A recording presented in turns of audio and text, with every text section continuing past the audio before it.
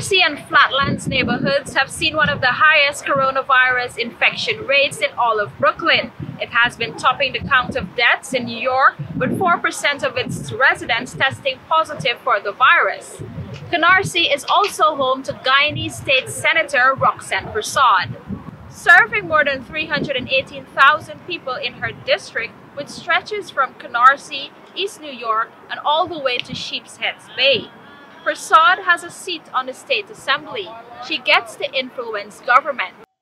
The most recent decision at her hands was holding accountable the Brooklyn Funeral Home, which left dozens of decomposing bodies in the streets in unrefrigerated containers, some being Guyanese.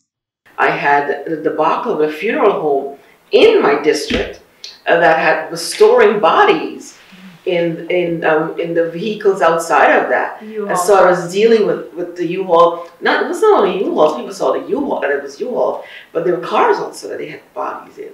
And so I was dealing with that. You know, people were calling, you know, my father is there, my mother is there, and I can't get any answer. You know, the state sent somebody down to work, and so I'm talking with those people, talking with the Department of Health here to find out what is going on. You know, it's crazy. You know, when people are calling and telling you, oh, you know, there's blood running down the street from a truck, and you know that there are bodies in it. Persaud added that many people try to justify the actions of the funeral home, but as state senator, she felt that their actions were unjustified.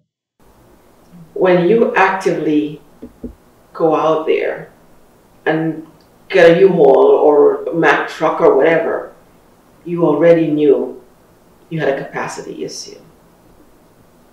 So when you're stacking bodies on top of each other in unrefrigerated trucks, you are ready. This is no longer a capacity issue. You have to bear some responsibility. So, you know, people are like, oh, it's Caribbean people. It doesn't matter who you are. Oh, you know, the person said he was trying to help people. No. You still have to bear some responsibility. All of the deaths that occurred in her district were recorded by her office. Some still came as a shock to her. But I then had a mother and daughter who died a day apart. One lives upstairs, one lived downstairs, and they died a day apart. It was just horrible. I'm in the office and sit there. One day I was writing just condolence cards all day. There's a stack of condolence cards to families, including that to the family of the mother and daughter who had passed away within, you know, less than 24 hours apart. The residents of Brooklyn are cautiously trying to go forward with life as normal as possible, bearing in mind the radical changes that occurred over the past months. New York reopened some parts of the economy on Monday, June 8th, after suffering more than 205,000 infections and 22,000 deaths. With a special report from New York, I'm Jennifer Jabbar.